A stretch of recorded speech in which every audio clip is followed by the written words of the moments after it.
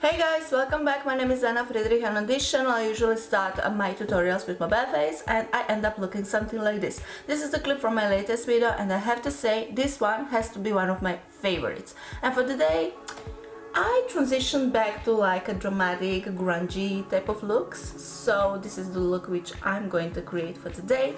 Hopefully you like it. If you do, stay tuned and just keep on watching. In this tutorial I'm gonna keep my focus on the eye makeup, but I'm gonna show you all steps I took to achieve this look and mention every product I use. If you're interested to check more infos or if you're curious about the tools and brushes I'm using, simply check the description box because everything is listed down below. Foundation I went with is Even Better Skin from Clinique because it's my current favorite long-lasting foundation and I don't want to use anything else because once I'm done with this video I'm going directly to my work. I already filmed a makeup tutorial and a review, first impressions on this 3 AM eyeshadow palette from Sleek Makeup. It's a limited edition unfortunately, but the color theme is beautiful, the quality is nice, the shades are pigmented and easy to blend, and this brand is affordable, and if you're into these colors, I recommend basically all of their Eye Divine palettes from Sleek. You can see me applying several coats of this matte burgundy purple shade because I want to create smoked out dramatic spotlight eye. But if you're looking for a less pigmented and lighter application, simply use less product. And I'm switching to smaller blending brush to pack on more pigment, and then to blend the edges and diffuse any harsh lines, I'm going all over with bigger, fluffier brush with no products at all. For my crease shade, I picked shimmer version of basically the same as shade I already applied, and I'm gonna place it in the inner and outer perimeter of my lid, leaving the center untouched. And I've used this shade wet on flat brush, and once I'm done with this shade, I'm gonna decide what to apply on the very center of my lid. I love spotlight eyes because this technique can make your eyes appear bigger, and there's just something appealing about this pop-up in the center that makes your eye even more sparkly and spot on.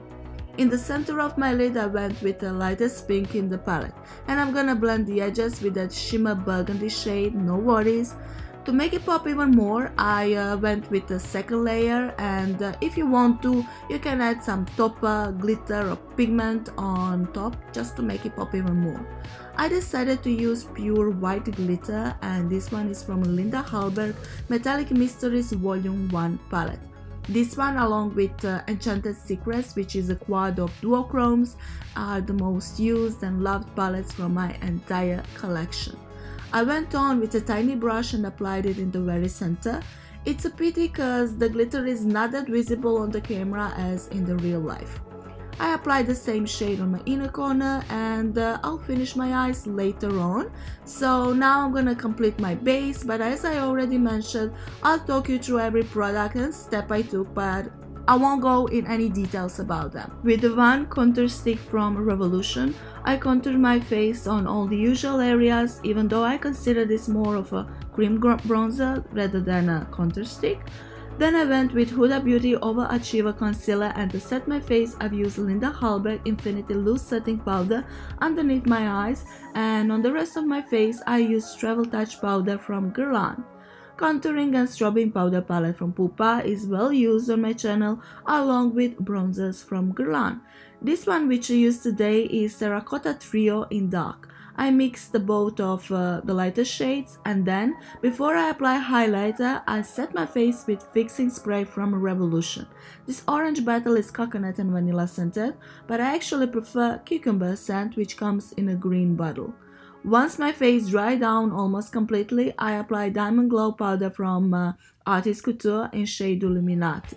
And you can finish the lower lash line with the same 3 AM palette. You can keep this look monochromatic and apply that burgundy shade along your lower lashes, or you can make it a little bit softer with lighter brown, but I'm gonna completely skip this palette and instead I'm reaching for black kajal.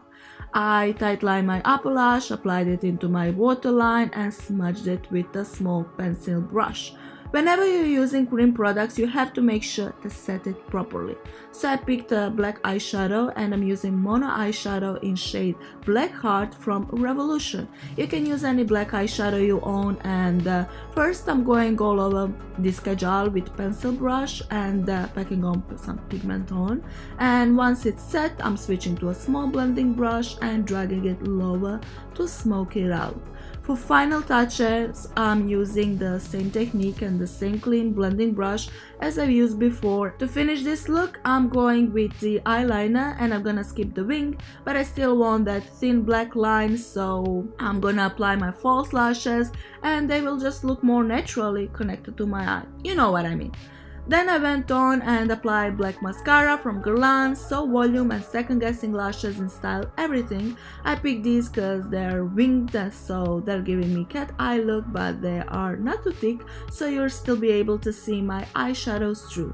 Monochromatic look with burgundy mauve lipstick would look amazing, but I decided to use Nudie Patootie from Wet n Wild, which is a cool tone brown nude, and just to make it a little bit warmer, I apply tiny amount of warm brown lip cream in the center.